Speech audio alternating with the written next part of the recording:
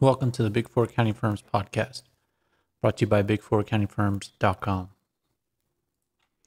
In today's episode, I wanted to talk about incentives at the Big Four accounting firms. I wanted to talk about incentives for employees, partners, and just the firms in general.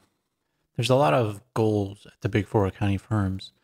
There's goals that Big Four accounting firms tell the public. There's goals that they have internally. And then there's goals that society and regulators have for the Big Four accounting firms. And they all don't fit together. And this is why we see a lot of the news stories that we do. The main thing that we see in news stories for Big Four accounting firms is scandals. And this is because people expect the best of the people that are in charge of their money and that have a CPA or any type of other accounting designation or legal designation like lawyer or EA, enrolled agent. But people expect the best out of them. And so when they don't get that, they're stunned and they think the accountants are the catch-all for everything. But I also want to talk about incentives for employees because once you get a job at the Big Four accounting firms, that's a big accomplishment for a lot of people. But beyond that, the main incentive is to get promoted, get a raise, and get a bonus.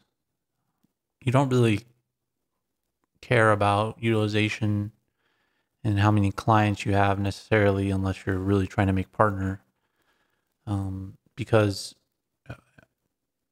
it's just not like a great incentive. Like you're not really clear on your incentives of how many clients and all that type of stuff, or on being ethical. There's not necessarily an incentive for being extra ethical or catching something that's incorrect at a client or fixing a process at a client. Yeah, you can take a personal story that you have where you fix a process for a client, take that to a partner that might be trying to sell a new service and get that in front of the firm. But otherwise, it's not really going to make that big of a difference. Unless you're doing so well that you create your own service in the Big Four accounting firm that they're taking out to the clients, or that you're so technical that they take it out to the clients. But there's not really an incentive structure built around that, except for your performance, your ability to make partner, or your raise every year. And so, and there's not really an incentive to get more work either. There's an incentive to do well enough to get a good performance rating and do well enough to get a promotion. And so a lot of times too, if you're an employee and you play it right, you don't have to really do that well in the beginning of the year, in the beginning of the performance year. You can do well later on in the performance year.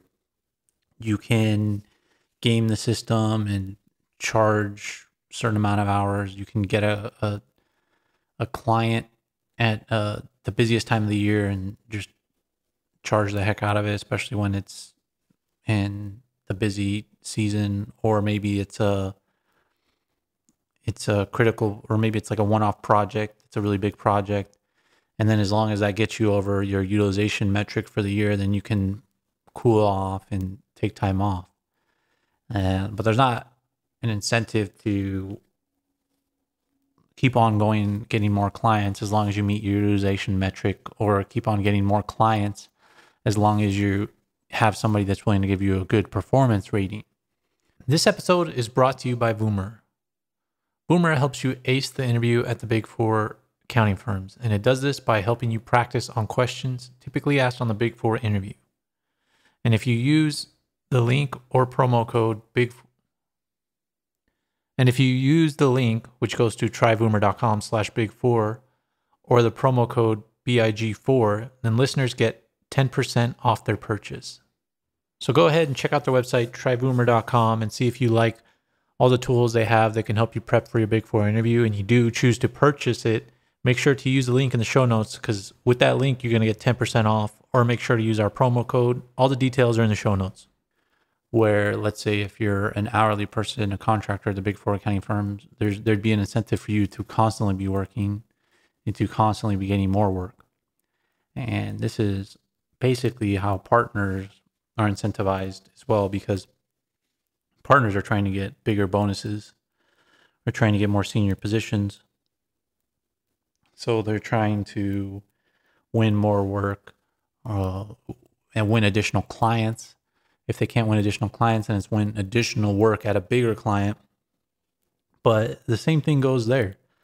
If they've met their metrics, which are typically revenue metrics and group utilization metrics, there's no need to do more. But also, a lot of partners don't really have ethical metrics either. They don't have to. They don't get incentivized by catching things at a client, by improving processes at a client. And the big four accounting firms generally are not incentivized in that manner either. The only thing that keeps them ethical is regulation, guardrails, and penalties. There's no incentives in that direction. And so this is just something that I wanted to bring up. I think for the public out there with regards to the big four accounting firms and understanding why they operate the way they operate, but also for potential employees and current employees.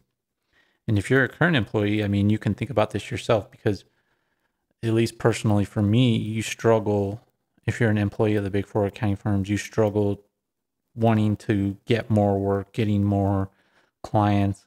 When calls come up with HR or a staffing person, you might stay quiet because you have enough work.